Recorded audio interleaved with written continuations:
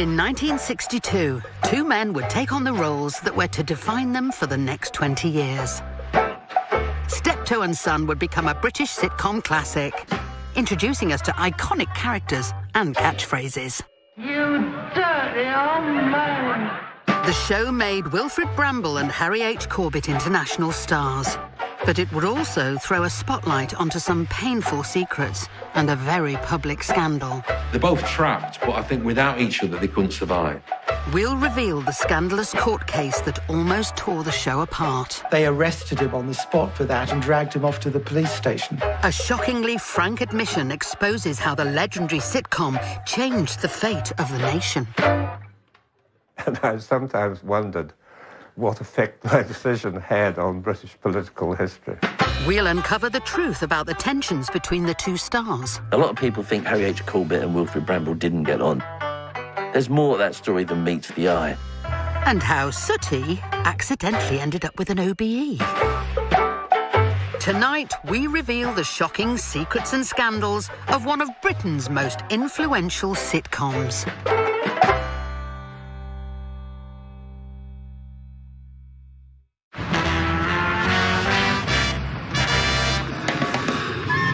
It's autumn 1964. Britain is reading the Sun newspaper and watching Match of the Day for the first time.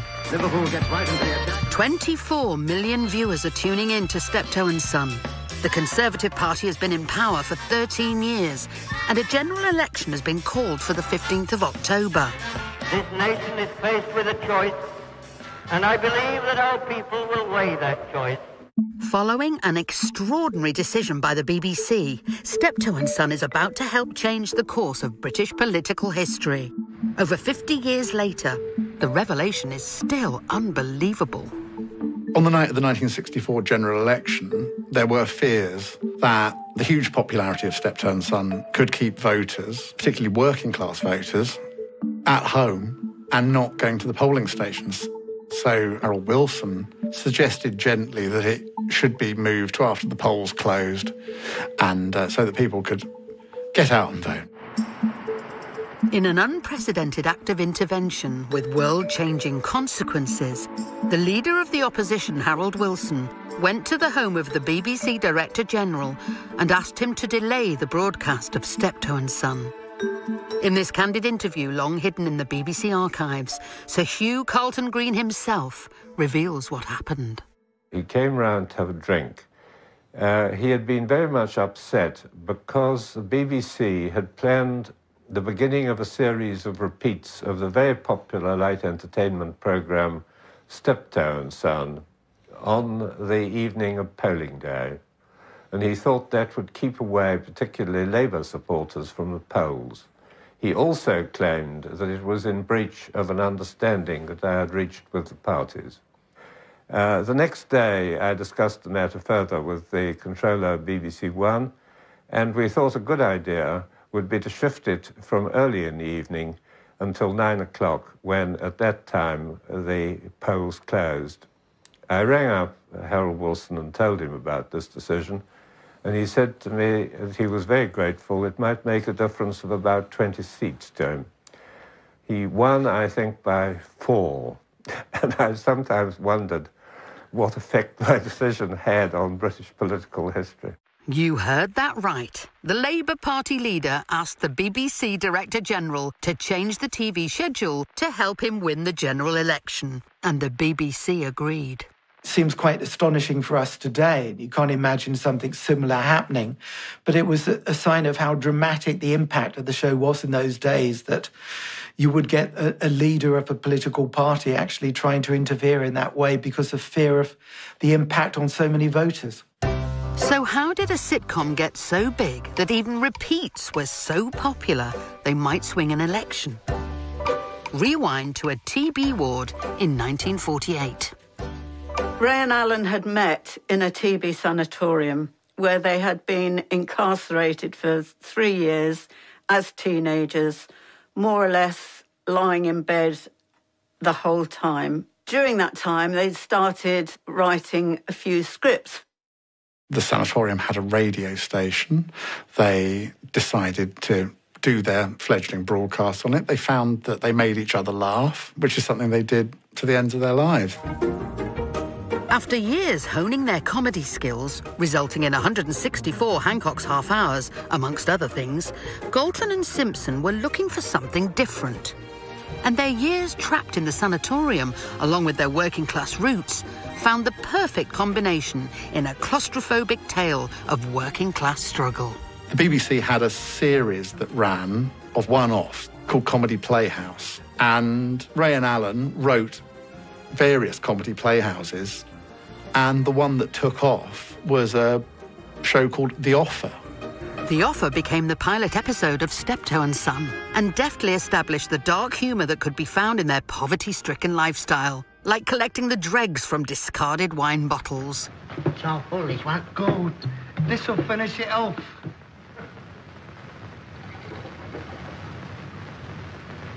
What's the matter? The rotten lousy stinking gets. Paraffin. They can't put paraffin in it. If you don't want it, I'll have it. I don't mind a drop of paraffin. Oh, you dirty old man. Steptoe and Son may not be the first working-class sitcom, but it's certainly the first serious working-class sitcom that has something to say about it's a state-of-the-nation piece. Despite the growth of the welfare state and the increasing prosperity of the post-war years, for many in Britain, life was still tough. It was life in the raw, very much. When Steptoe was on the telly, we were still coming out of the war, and people had a lot to say, and they didn't have much money, and nothing had been painted up. That kind of edginess appealed to everybody. We all felt very, how can I put it, unpolished. The war's been over just 15 years. There's poverty, there's degradation, and these two characters are living in, hand-to-mouth existence in London. By the early 1960s, there was a sense of two Britons, an older generation stuck in the past and a younger generation looking to the future and change. For the first time, political satire was allowed on television, and we can reveal that writers Galton and Simpson were keen to do more than just make the audience laugh. Galton and Simpson were very politically motivated. They had come from quite working-class beginnings themselves. Alan's father was a milkman. They had both been quite interested in the Labour Party and had done a bit of canvassing and things for the Labour Party. They certainly had a dinner or two with Harold Wilson. The writers were cheeky enough to even name-check the Prime Minister in an argument during a suitably symbolic game of Monopoly. Got nothing to do with her. It's only Colt Crown property. Belongs to the government, in actual fact. Oh. So it is Harold Wilson. Oh, God. Well, it's him that wants us out. He knows I vote Tory. He's rigging the boundaries again. He wants all us Tories in one ghetto. I'll drink to that. Look, Father, do you think we could have one conversation without bringing Harold Wilson into it? I've changed my mind. I'm not going to buy. Another very funny episode, and once again uses the difference they have in their political leanings to show how different they are. In fact, the actors were fairly closely aligned with their characters' political leanings. One of the things that Galton and Simpson used to do was to look at the actors and sometimes bring elements into the characters. And they noticed the political divide between Corbett and Brambell. Harry H. Corbett was a staunch Labour supporter and even appeared in character in a party political broadcast. His politics could hardly have been further from those of his co-star. Harry H. Corbett was very left-leaning, whereas Wilfrid Brambell was really a kind of old-school conservative. He was quite a snob. He loved the fact that lots of grandees loved the show, and he would get invited to stately homes by the Duke of this and the Duchess of that, and he absolutely adored that. But as for the sitcom writers who'd helped win an election, they were the Labour Party's golden boys, right? Word got around that they were living quite a life of luxury in nice houses with Rolls Royces. One day, a representative of the Labour Party came round to them and said, well, we don't think this is really quite right. And so after that, I think they actively stood back from themselves being involved in the politics. Political intrigue and ideological differences were just the beginning of the secrets and scandals that surround the hit sitcom. Coming up, how Scotland Yard's Vice Squad targeted Steptoe. He was already on the books of the Vice Squad, and he was basically entrapped. And the astonishing course the BBC chose to decide a star's fate. He could have just quit. He could have just said, no, I can't, not with him on the back of this.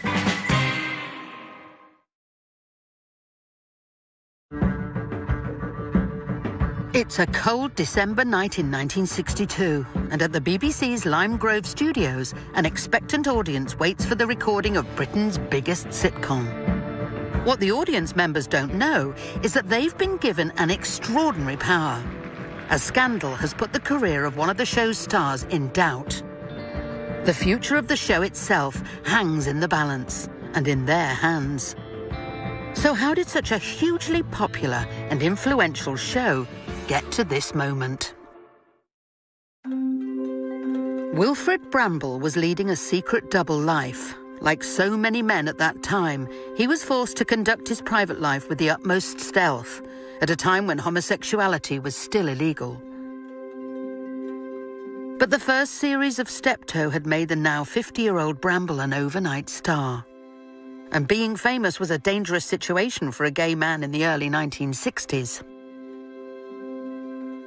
Brambell was a closet homosexual, and he was already on the books of the Vice Squad, who kept tabs on all kinds of celebrities.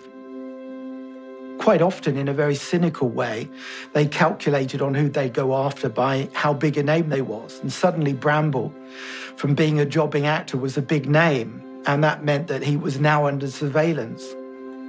On the 6th of November 1962, Wilfrid Brambell was arrested outside a public toilet on Shepherd's Bush Green. But he wasn't merely unlucky.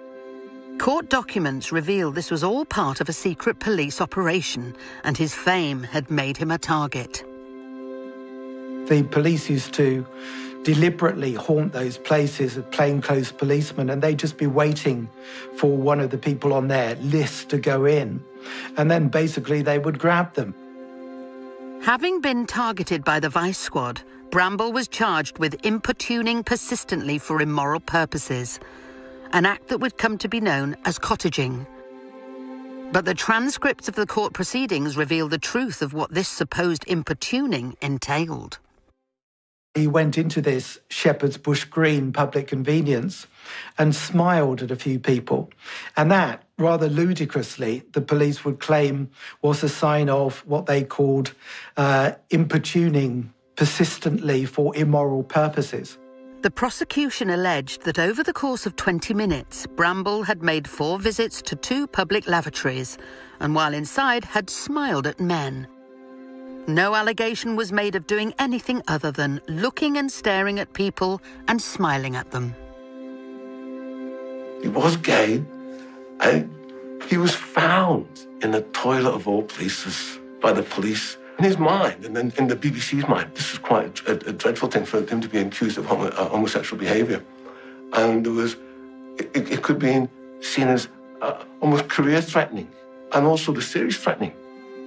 At the hearing in mid-December, Brambell was given a conditional discharge and ordered to pay 25 guineas costs. The verdict was reported in the morning papers on the 13th of December, the day the first episode of the new series was due to be recorded. And that caused absolute panic back at the BBC because they knew it was controversial.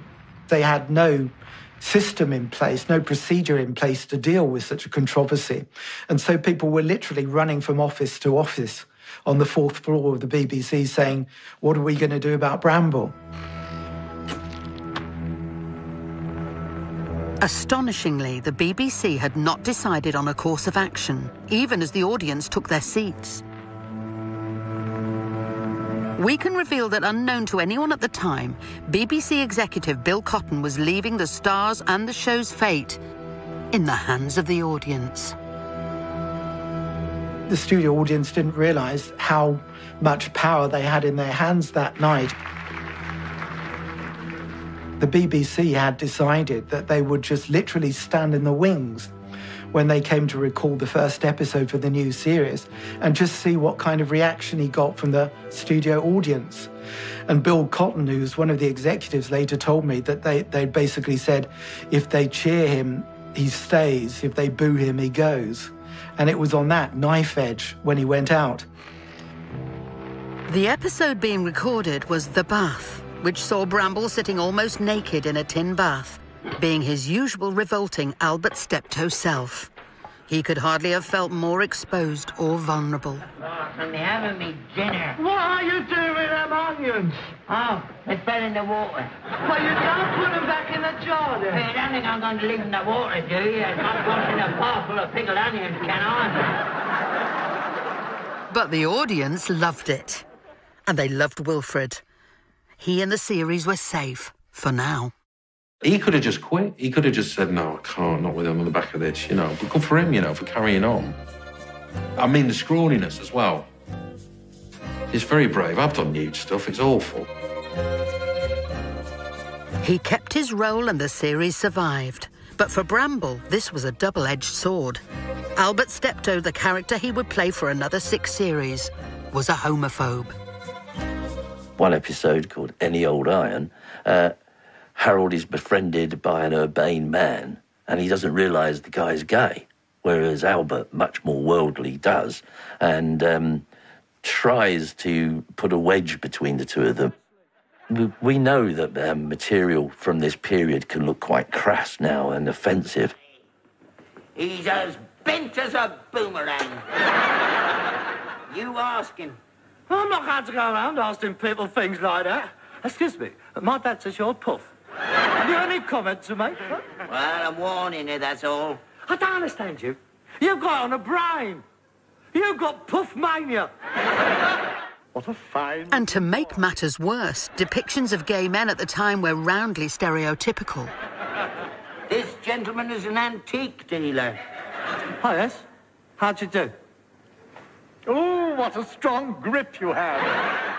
A gay friend of mine was very happy to see this episode at the time because he saw an underrepresentation of gay people on television, and any depiction was sort of welcome as far as he's concerned. But I think nowadays it can make for some uncomfortable watching. So the on-screen Albert was a dirty, uncouth homophobe who spoke like a true cockney. But unknown to most of the population, the real Wilfrid Brambell couldn't have been more different. Wilfrid Brambell, of course, was incredibly posh. It was always a shock to see him with a good set of teeth in. He would transform himself when he came off set, dress up in a very dapper outfit, put in his own teeth, brush his hair, and he would walk out, sometimes with a cane, and he would be unrecognisable, and the people at the stage door would let him pass by without bothering him. Wilfrid Brambell was dressed to the nines. I mean, he was so particular and neat and clean and nothing like that character whatsoever. But I do remember thinking what lovely cut-glass accent he had. And here it is in all its glory when the pair received a Variety Club Award in 1963. Mr. Chief Parker, distinguished guests, that git has made me start. Don't breathe on it, you'll get microbes all over it. He always gets me out. Very hoity-toity, in fact, making his potty mouth all the more surprising. But the tensions between Brambell's foul-mouthed, homophobic on-screen character and his real life were difficult to reconcile, and he took refuge in alcohol. At first, the extent of his addiction was known to only a few. He was beginning to drink a bit more. It wasn't as bad as it would get in the 70s, but it was still quite bad that when he went into the studio, for example, he would have Steptoe's terrible false teeth soaking in a glass of vodka or whiskey before he put them in. Harry would be very efficient and ready to go when the director wanted him. And occasionally, I think probably Wilf was having an extra G&T in the bar and was a bit later back for recording or rehearsing or whatever they were doing. Brambell's drinking was beginning to have an effect on those around him. Ray Galton, I remember telling me, got so frustrated with Wilfrid Brambell because, you know, it was a lot of dialogue to learn and he would fluff his line right at the end. And they said, oh, God, he's ruined it. And his alcoholism would continue to cause problems throughout the entire future of the show. Coming up, Harry H. Corbett gets trapped inside a role he could never escape. They certainly knew Harry H. Corbett didn't want to do a series, but the BBC made them an offer they couldn't refuse. And the puppet that almost stole an OBE from a Steptoe star.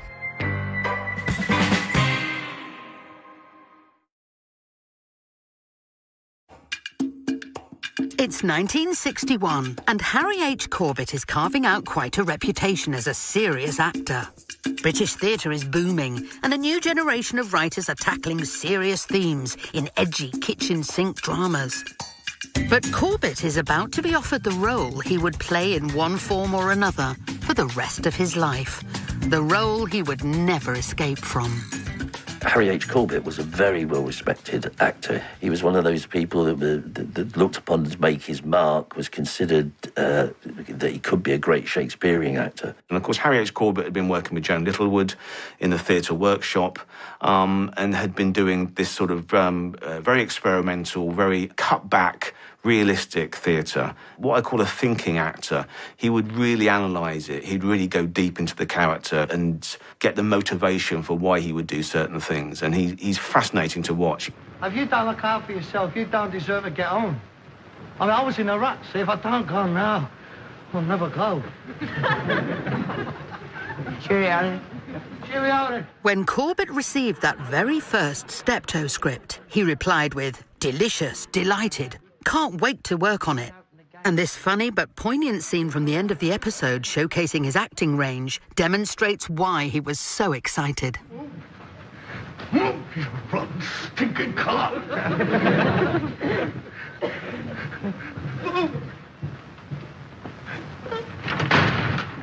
I gotta go. I gotta get away.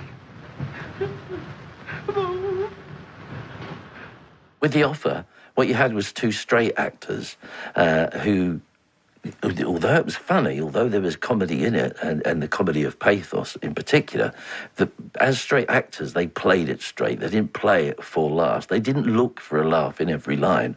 They looked at the truth in it.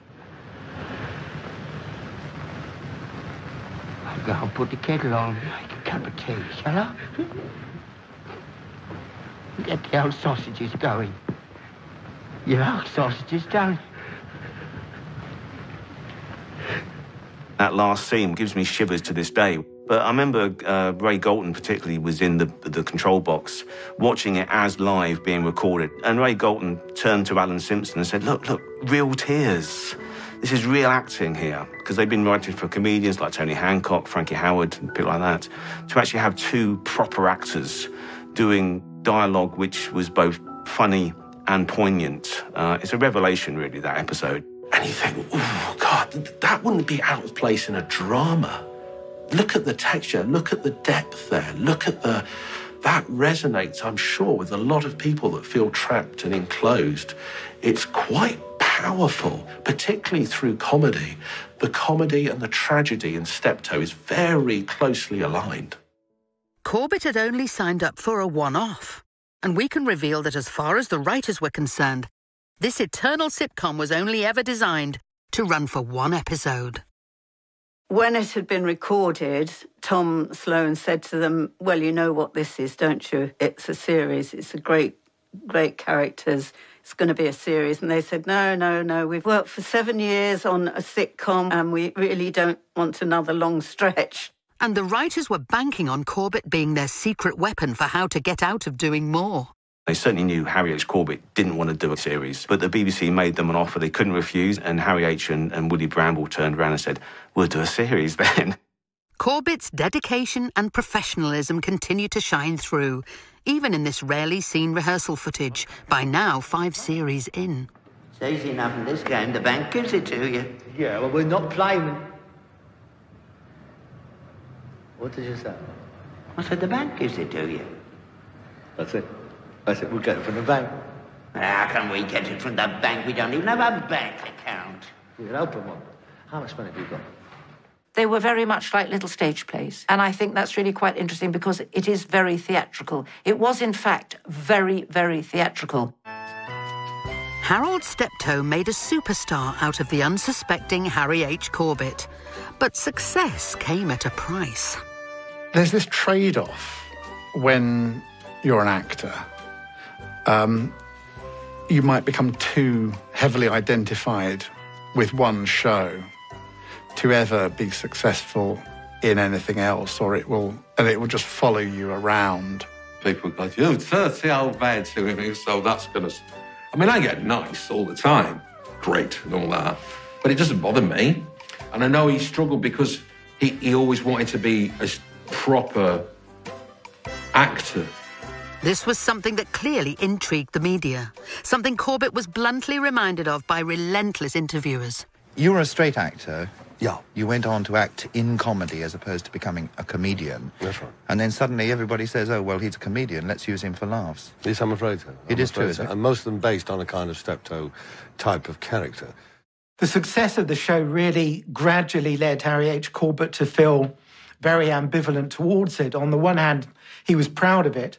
On the other hand, he came to really hate the fact that because of TV and the fact that millions of people watched the show in those days, it really meant that he was identified so closely as Harold Steptoe. He felt it was losing him roles. Just as Albert Steptoe's homophobia tormented Wilfrid Brambell, Corbett can't have been unaware of the irony of the show's entire premise. From the very opening episode of Steptoe, The Offer, they actually set the scene of a young man trying to escape. You had Harold Steptoe, a man in his late 30s, chained to his father, who used wily methods to keep him in there. Each week, Harold would seek a way out of the situation, try to get his own flat, perhaps find a girlfriend and get married, even go on holiday on his own. And each week, the father would contrive to keep him within the confines of the rag and bone yard. It was really just about the two of them working out their relationship and how they were going to get by. Very claustrophobic. He couldn't do anything else because he did talk like that. You know, you dirty old man. Oh, my God, what you put his foot in now? And if you try and do King Lear like that, it's funny. It wasn't funny in 1959, but it's funny in 1969 because of Steptoe and Son. So you're sort of trapped in that character. Typecasting is a big fear for an actor, and you've got to be able to decide whether, do I enjoy the work enough to be typecast? But I do know where he's coming from. I wouldn't shy away from a bit of Chekhov or a Shakespeare, or, you know. The thing is, though, comedy's not a bad place to get trapped in. And if you are going to be trapped in a comedy, one of the most groundbreaking in British TV history is not a bad place to be. They were sort of carving out a completely new idea with Steptoe and Son. They were bringing drama into the comedy and also adult content. It's the first truly adult sitcom. Steptoe was a masterclass in both comedy and drama, often using humour to heighten the power and passion of the acting on display. You frustrate me in everything I try to do. You are a dyed-in-the-wool, fascist, reactionary, squalid little know-your-place, don't rise above yourself, don't get out of your hole, complacent little turd. You haven't finished yet. You are morally, spiritually and physically a festering, fly-blown heap of accumulated filth. What do you want for your tea? When they got into arguments, they sounded like real arguments. These weren't sitcom arguments. These had real venom and anger and years of tension building up. I think one of the main reasons working class viewers took to Steptoe and Son was that it was funny, but it was quite realistic, and it was how people talked. Wonderful use of dialogue and language. and a sort of fruity language that you only ever really got in serious drama up until then. And they wasted no time in cutting right to the chase. In only the third ever episode, some elements of society were scandalised when in a story about moving a piano, Harold casually dropped the B-bomb. We learnt a very valuable lesson today, mate. Huh? What's that? What goes up can bleeding well stay up there. The language might seem tame today, but we can reveal that Steptoe's writers had to get special permission to use the word bleeding on BBC TV, as they fondly recollected in a 2012 radio interview. We knew we'd probably be in trouble, you see, so... Duncan Wood, who was the producer at the time, phoned. His first line was, "I'll do what I can." Didn't say, "Hello, this is Duncan. How are you?" And he just said, "I'll do what I can." And we knew exactly what he was referring to. Apparently, he went to Tom Sloan, and Tom read it, and he said, "It stays. That word goes over my dead body." But at that time, they wouldn't believe the fuss the next day. In fact, they weren't just pushing the boundaries of language, they were inventing it. The Oxford English Dictionary cites this scene as the first recorded use of a new piece of language. She was 8 and 20. 20? Yeah, it's good hand, isn't it? You fixed that hand when I went for a gypsies. I don't have to cheat to beat you. Gypsy's kiss, piss. Certainly not what you might have expected from the stuffy old BBC and a highly respected Shakespearean actor. But it changed the mood of what was acceptable on television, and it kick-started a whole new genre. It wasn't stuffy, it wasn't middle class, and it showed people getting one over on the world in the face of adversity. It was the little men sometimes winning. In 1976, the Prime Minister decided that Corbett deserved an OBE, but that became a comedy all of its own. Corbett had only adopted the initial H, as there was already a Harry Corbett in showbiz. Unbeknownst to all involved until it was too late, the OBE had mistakenly been made out to the man whose hand was busy working sooty and sweep. Luckily for everyone, when the error was realised, both men were given the award. But despite the fame, the money, the OBE, when Corbett was pressed on the subject, it's hard not to feel that he was a victim of his own success. Cue another round of butt-clenchingly awkward questions. But how typecast did you get? Because we read all the time that actors are typecast and they're out of work for years and they can't do another job. Yes, that's true. I've been typecast. I wouldn't say I couldn't do another job. I've done several stage plays and various other things, you know. And I even had to get out of the country and go to Australia. Yeah. Does that make you annoyed, though? Because, I mean, as I say, we hear of actors and actresses' careers being totally ruined by this. Yes, I think it does. They never stopped being Steptoe and Son, really. Although they did other stuff, lots of other stuff, in that 20-year period. They were cemented in the hearts and minds of the public as father and son. You know, Harry H. Corbett would be walking down Charing Cross Road and saying, "That was the old man." And it got to the point where people would say, "How's Albert?" And he would just say, "He's dead." Coming up, we reveal the truth behind the rumours of on-set tensions. I mean, they were completely different. And people always say, well, of course they didn't get on. And the disastrous Australian tour that took the pair to breaking point. Harry H. Corbett grabbed him by the lapels and said, "Never the family. That's the limit."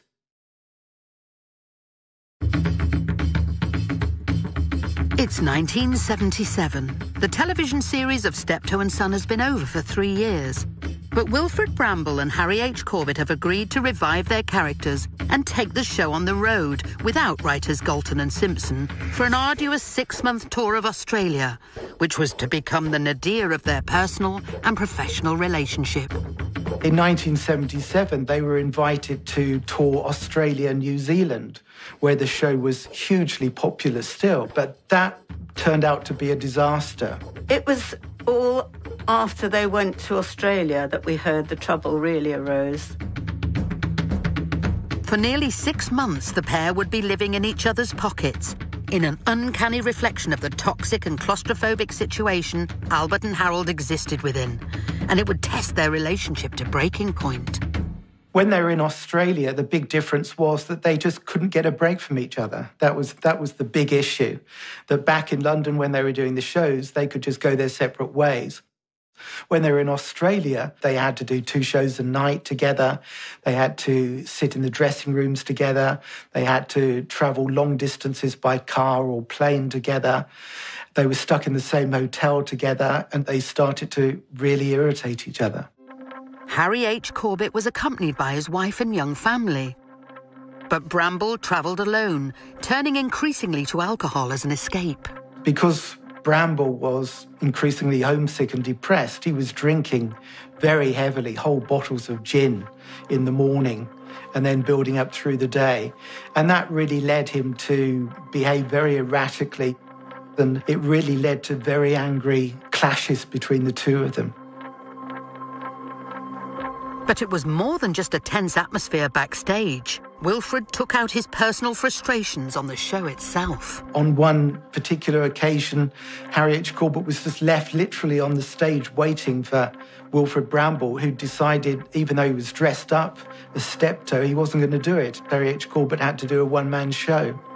Brambell's loneliness even brought the pair close to physical violence. Even ones where Brambell, in a particularly drunken state, insulted Harry H. Corbett's family. And at that point, Harry H. Corbett grabbed him by the lapels and said, "Never the family. That's the limit." I think the claustrophobia of being trapped together in a pressure cooker environment means that bad stuff is going to happen. You say things you will then later regret. The tour stumbled on to New Zealand, where things would reach absolute rock bottom. They had an early morning radio show to launch the New Zealand part of the tour, and Wilfrid Brambell was drunk and basically insulted New Zealand and all the people within it. Just basically said, "I hate your bleeping country and your bleeping churches and your bleeping buildings, and I wish I was back in bleeping Britain." And that led to complete chaos. They cut the broadcast. Politicians were ringing up the switchboard. The police headed towards the radio station. PR people were in meltdown. It was a complete disaster. It basically ruined the tour, had to be cut short. They were basically bustled back to the airport to leave New Zealand. The disastrous tour saw the stars' relationship hit its very lowest point. But some members of the TV show's production team claim to have witnessed tensions long before Australia. My very first day at the BBC was working on Steptoe. And because it was my first day, I was there to trail. Don't get involved, just watch and ask questions when you can. I found out a lot of things about Steptoe. For instance, they didn't talk to each other. It was like treading on eggshells. At the time, both Brambell and Corbett refused to comment on any speculation about their supposed animosity. Even when dogged interviewers, convinced there was a story to be had, would bring up the issue of their relationship in awkward encounters. And how sick did you get of the rest of the crew? I mean, you did it for years, and it went on and on. It could still go on. Yeah, well, we only did it for 6 weeks of the year. That's a very small amount of time, you know? And I don't know, it was like going on holiday again, meeting all the friends you usually meet on the cruise or whatever, you know, and then it's all goodbye afterwards. Oh, we'll definitely keep in touch. Oh, definitely. Leave me your address. Oh, yeah, and give me a ring. The two men undoubtedly had their differences. I don't think Wilfrid Brambell and Harry H. Corbett would have been natural drinking mates. Harry H. Was quite a sociable person. He would have friends and family to the recordings. Wilfrid, he did not have guests and friends at the recordings. He was much more of a solitary character. If Wilfrid started to have a bit of a drink problem later, that will affect things, and people's patience will wear thin, especially when lines start going, or you're in the wrong place, and, all that kind of thing. A lot of people think Harry H. Corbett and Wilfrid Brambell didn't get on, but actually there's more of that story than meets the eye. So was there any truth to the rumours? Not according to the people who actually knew them. There was quite a bit of controversy after the series, about how Harry and Wilfrid didn't get on. But certainly Ray and Alan and myself, to a lesser degree, were not really aware that there was any great problem between them or animosity. It certainly hadn't really made a problem during the recording of the TV series. Alan Simpson confirmed this in a candid interview in 2013, just 4 years before he died. And during that tour, they split and they couldn't stand the sight of each other. Wouldn't travel in the same car, apparently, you know. That's when it all finished. When the press got hold of this, it had been like this all along. And I'm here to tell you this is totally untrue. When we started the show and all through it, they got on like a house on fire. And people always say, well, of course they didn't get on, did they? Well, they did get on. They got on beautifully. You can't work together year in and year out. You can't work together if you loathe each other. There was certainly a lot of respect for each other, and they spoke respectfully about each other's talents. In fact, their mythically bad relationship has been greatly exaggerated. Even the disastrous Australian tour wasn't the end of Corbett and Brambell's relationship, either personally or professionally. They were reunited for a final time in 1981. Not on stage, not in a sitcom episode, but in a coffee advert. I brought Abigail home for a very quick dinner, Tessie. You dirty little devil. That's a coffee. The luxurious setting for father and son couldn't disguise the fact that they were still dogged by their old familiar traits. Made from the very best Arabica beans, you know. I'll show you my cigarette cards. And it became like a mini episode of the sitcom, and it was so popular that it was written about in newspapers, and it sparked a whole new interest in possibly going back to the series. And there were also plans to reprise the stage show back in Australia, where Harry and Wilfrid had once so spectacularly fallen out. The only reason why they didn't go on the Australian tour again was the fact that Harry H. Corbett's health was in decline. He'd had heart problems in the past, and he had one heart attack after they agreed to go. Then he had another, which proved to be a fatal one. Harry H. Corbett suffered a heart attack and died, aged 57, just months after filming the coffee commercial. We all heard on radio saying Steptoe and Son actor dead, and you think it's going to be the old man, right? And it wasn't. It was Harry H., bless him. By all accounts, Wilfrid Brambell was heartbroken by it. Wilfrid Brambell died 3 years later, aged 72.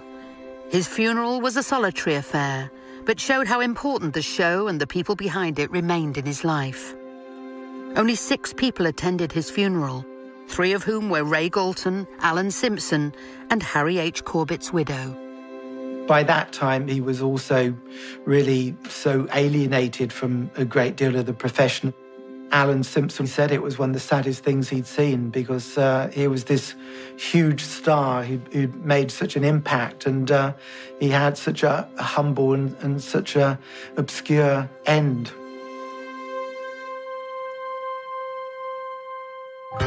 Steptoe and Son's secrets and scandals may have been real and hard to come to terms with, but they don't diminish the genius of the groundbreaking series.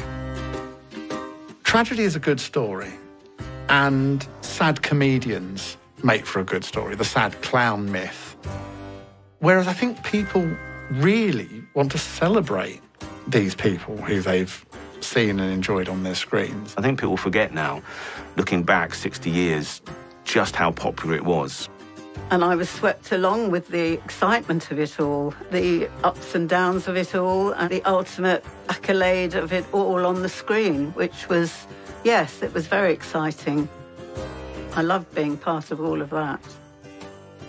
It was just something very, very special.